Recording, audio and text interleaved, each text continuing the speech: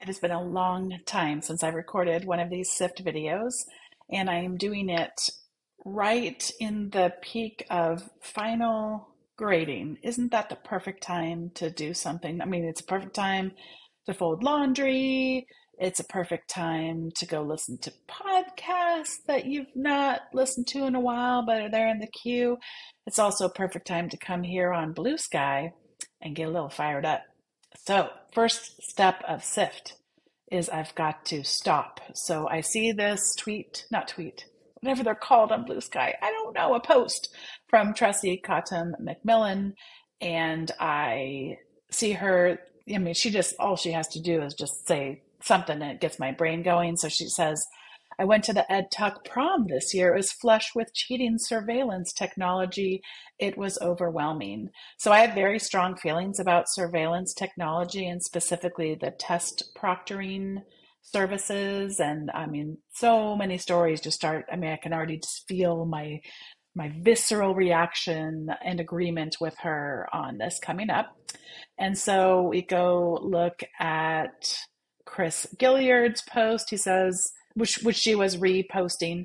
It's almost like ed tech companies stir up narratives about students, quote, cheating so they can sell surveillance systems. And I saw Derek Ruff here. Oh, I've heard that concern from plenty of faculty, and I continue to hear stories of faculty struggling with this, although the faculty I know aren't using surveillance systems. So that he's referring to this specific example, but mine, I haven't even gone and looked. I decided just to start cold. All I saw was the tweet. I saw who she was, or the post, saw who she was reposting and commenting on, and thought, you know what? It's time to just record another one of those videos we haven't done in forever.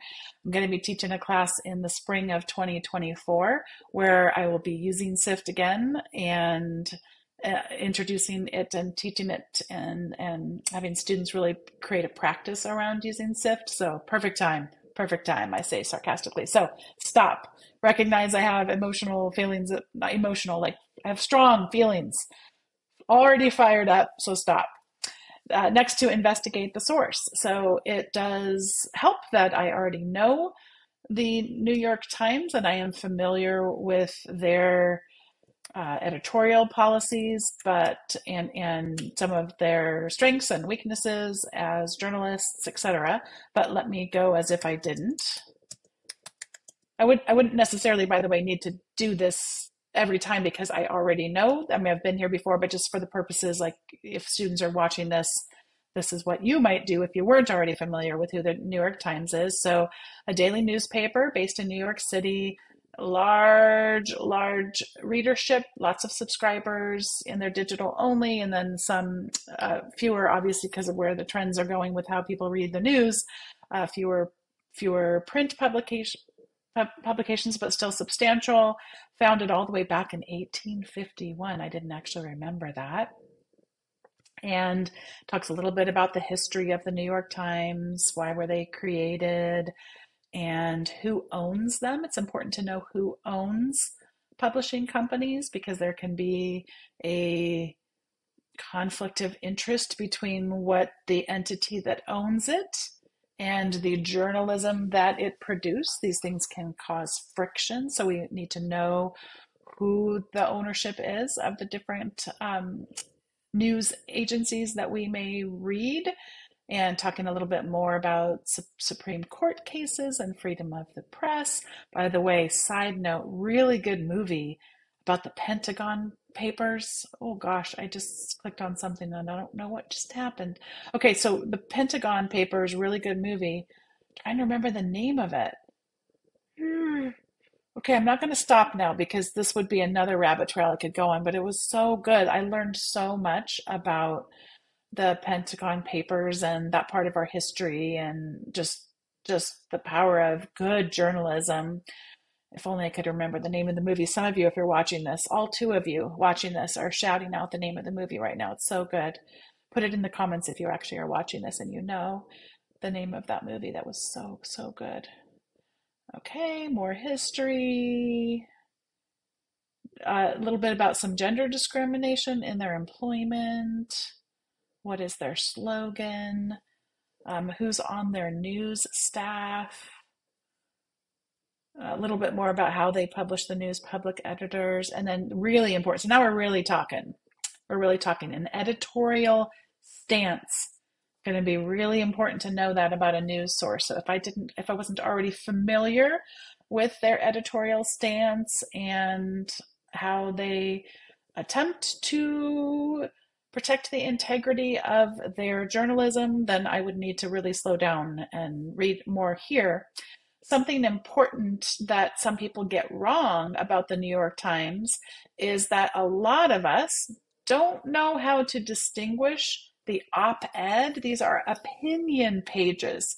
So if you go to any newspaper, whether it's the New York Times, whether it's the Wall Street Journal, no matter what it is, understanding and knowing when we're reading editorial as in opinion pieces. Now, people can write opinion pieces that are more grounded in evidence to support their opinions versus others, but it's really important for us to know, are we reading the New York Times opinion section, or are we reading the New York Times more journalistic kinds of news that would have different processes that they would go through to protect the integrity of those reported, researched journalistic pieces. So a little bit about their style. By the way, I'm done, but just seeing if there's anything else really important if you're not already familiar with who the New York Times is. Talks that they have podcasts as well. Side note, really like that. It's not even listed here. Maybe I should edit this page and add the Ezra Klein show. So good. One of their wonderful podcasts. Okay. Important if you weren't already familiar with the New York Times, would be important for you to know and read more the citations and about their accusations of having a liberal bias. This would be important to review and read and consider in how you want to decide on reading from the New York Times. There was this one I remember, really famous plagiarism case all the way back in 2023. But if you had said the name Jason Blair to me, I would probably have remembered this guy from all the way back then. A really famous plagiarism case. Yeah, yeah. So I spent way longer on this particular one. Oh my gosh, how is it 7 minutes already? So I've investigated the source way more than you, and I wish I would have. I'm just feeling like I see so many student videos when they come do the same thing that I'm doing now, and this can be hard for them if they're not already familiar with the source. Okay, I've investigated the source way more than I should have wanted to. Okay, so find better coverage. So what is happening here? The cheating fears over chatbots were overblown, new research suggests. Again, I have not already researched this, so I'm gonna. AI tools like ChatGPT did not boost the frequency of cheating, Stanford researchers say. So I know I'm gonna want to find better coverage. But before I do that, I kind of want to skip because I'm worried about how long this video is getting. I want to skip to trace claims and quotes because I want to see, like, do they link to, okay, here we go. So I'm skipping to the T part of SIFT, the trace claims, quotes, and media to the original context.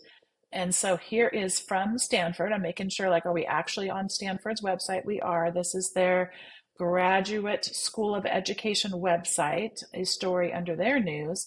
What do AI chatbots really mean for student cheating? So this is by scholars Victor Lee and Denise Pope. They talk about research and how often students cheat. So given that you're not going to want me to read this entirely, I'm going to bookmark this because I want to come back and actually read it thoroughly since I'm really interested in artificial intelligence. And these are things I have read a lot about and can come back and read more about when you're not watching me do this live. Okay, is AI chat cheating? Plagiarism. This is not, by the way, plagiarism is kind of a blurry thing, but some professors would call this plagiarism when you use AI, some would not, but I'm just capturing all the things. Okay.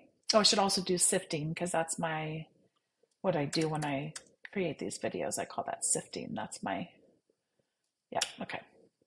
Okay, so lots of students are cheating. We know that. What should we do? What we're trying to, by the way, really, really important in Mike Caulfield's SIFT model is that we know what our goal is. So I could go read all this whole article, which I just told you I wouldn't, but I want to know if the Stanford researchers' research said that AI tools did not actually boost the frequency of cheating in high schools. So I really have to focus in on that. It's triggered an alarm, certainly.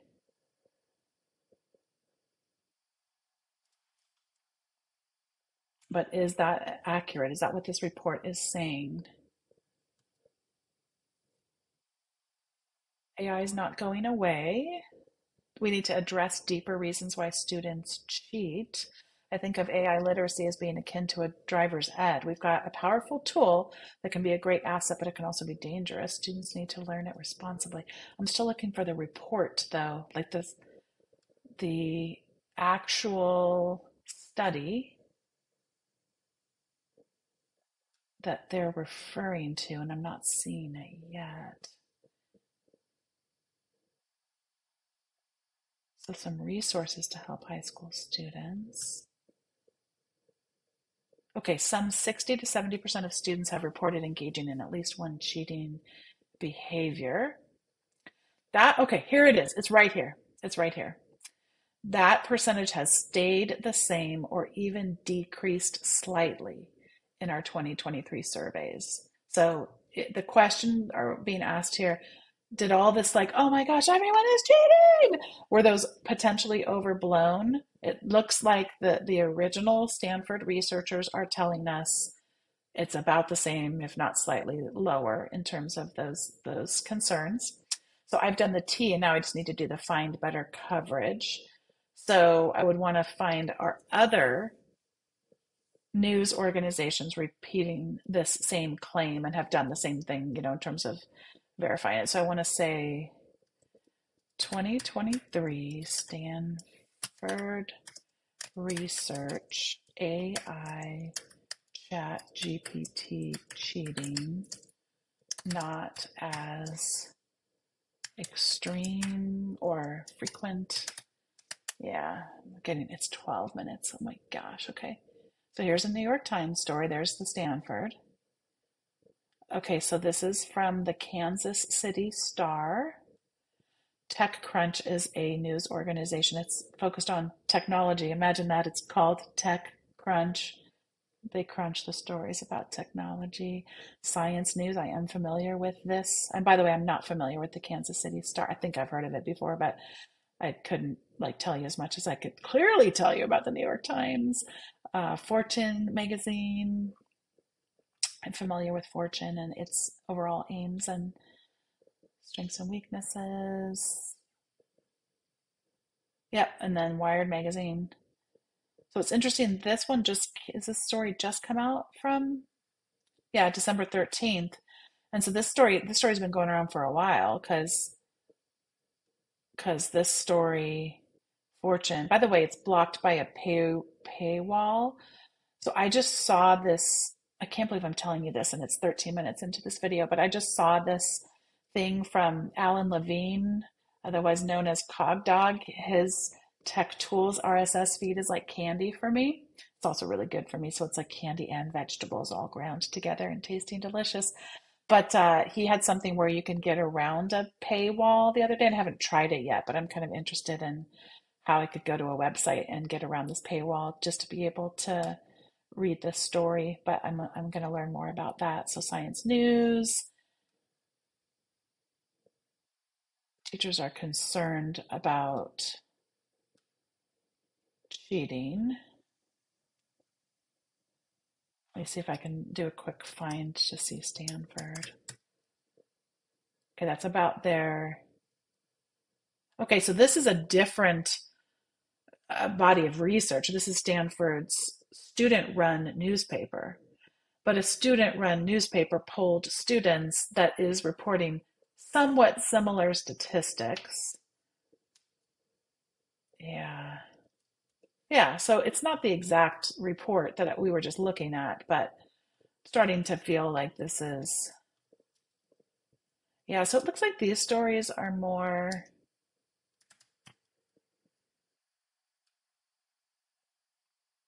this is a research from Stanford more about that the detectors of the use of ChatGPT don't work very well. They have a more what are called false positives that we should worry about.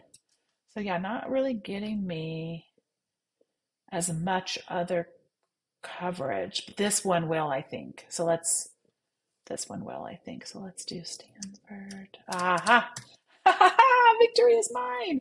If I could only spell Stanford without looking at it. Okay, new research. I can spell Stanford without looking at it. I'm just nervous because now we are at 15 minutes. My gosh, I hope you're watching this on double time.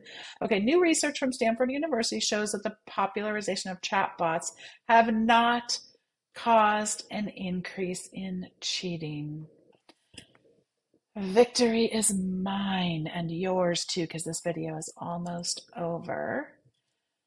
So, yeah, I mean, I think back to my original purpose, why I was reading this and feeling incensed about it in the first place.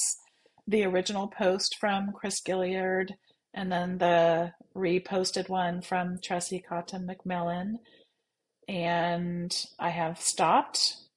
I have investigated the source. I have found better coverage. I have traced claims, quotes, and media, as in this case, the report from Stanford University researchers, to its original context.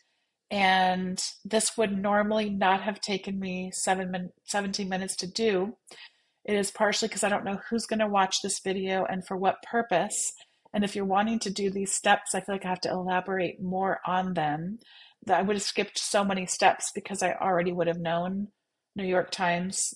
Like that all just shows up when I see it. I already know all of that stuff, so I don't have to go every time to look and see that source and investigate it. And because I've done that before with the SIFT model many times, and yeah, been subscribed to some of her podcasts, read stories like this one and others. So yeah.